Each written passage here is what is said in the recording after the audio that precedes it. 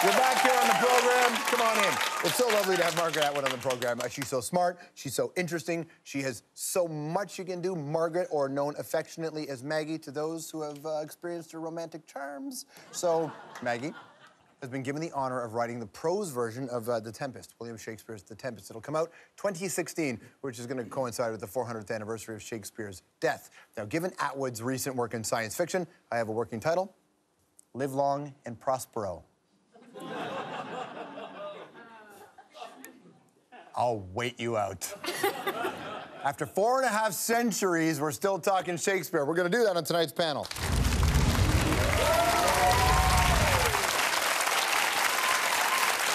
Arthur Simeon, familiar with Shakespeare? Did you study Shakespeare? I did actually learn quite a bit of Shakespeare. And I would tell you, I learned so many lessons. From Romeo and Juliet, I learned that love will kill you. Right.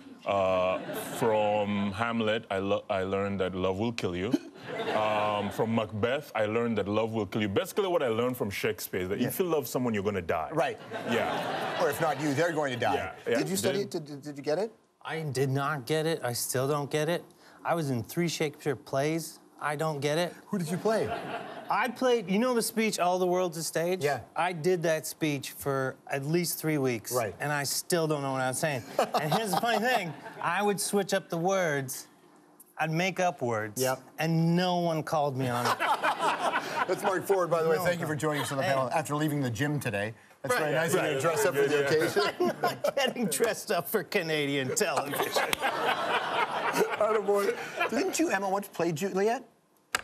George, I didn't know if you were going to bring this up, but I did. Right? I did play Juliet, although, you know, it was so long ago that I definitely don't remember any of the... Oh, happy dagger! This is thy sheath, their rust, and let me die. You know, and then it's a stabbity stab. The crowd goes wild. Did you play it that loudly? I did. Unfortunately, I was a younger actor and was struggling a bit more then, so well, I'm here. Well, I'm happy to have you. Speaking of younger, that's part of the reason why people talk about Shakespeare. There are some who say that maybe Shakespeare doesn't connect with the youth in the same way. Is that accurate? Well, I think it's, you know, it's a tough thing. It's a different generation. But I say if you could get Shakespeare down to 140 characters or less, you're good. Yep. You're good. Mark? If you could do Macbeth naked on a wrecking ball. Right. I mean, is it rhetorical, or are you asking me to do it? I'm presenting that. I have a wrecking ball. I'm presenting that this summer at a theater in Barrie, Ontario. All right, let me posit this question and think about this, and I throw this out to anybody on the panel. But let's just say one of us here happens to be from a country that isn't Western necessarily. Let's say one of us just happens to be Ugandan. Would Shakespeare still be as... So sick of these questions. I know. What, George? Arthur? What? Yes, it resonates because mainly a play like Othello resonates with Ugandans so much in terms of, like, just don't trust white people. Right. Yeah. It just... That's sort of, like, really been proven over the years, hasn't it? Over the years, that's what we learned from Othello, which was great. Shakespeare helped us out in that respect. Now, if you don't have that obvious connection, how do you get the young people to connect to Shakespeare? Go with me on this one. Yes. Change every lead character in every Shakespeare play to Batman. That would be great. King Batman, Batman and Juliet, the Batman of Venice. That would be a great one. Take a bow. So here's the thing. It is no doubt that Shakespeare has lasted an awful long time. Who will be around for 450 years from today? We'll do that next.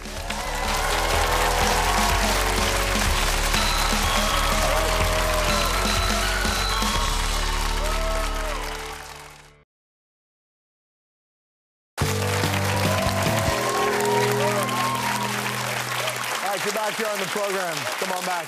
So, we're talking about Shakespeare, and, you know, I know some people like to have the conversation, is Shakespeare still relevant? I reject that conversation whatsoever because, of course, Shakespeare is still relevant. So we're talking about how to get Shakespeare to connect to others. One thing that we can say is Shakespeare lasted from 400 years ago. What else came out 400 years ago that no one paid attention to? So then today, what's happening today that you think in 400 years we'll still be talking about on our 410th season of this show? Grumpy cat. The cat doesn't. The cat doesn't write, though. The cat might not write, but the cat has sentiments that go beyond writing. And let's get real, George. Who's going to be reading in 450 years? Nobody. No one's going to read. Probably Judy Blume. It's gonna be a real resurgence of. But will it still be, are you there, God, or will it be you, are you there, Allah? Will it be, are you there, Xenu from Scientology? What will it be? Who knows, Bob? Who knows then? But blubber will still be fat, and that's all that matters. How many hand for the band, everybody? Yeah. Arthur Simeon, Danforth Music Hall, October 17th, Accent on Toronto 12. Emma Hunter's going to be on an E-Network show called Pop Quiz in November. And March Forward's bringing us Good Times, the Ottawa Little Theatre in the nation's capital on November the 23rd. Good things, you glorious nation. And if I may leave you with one piece of advice.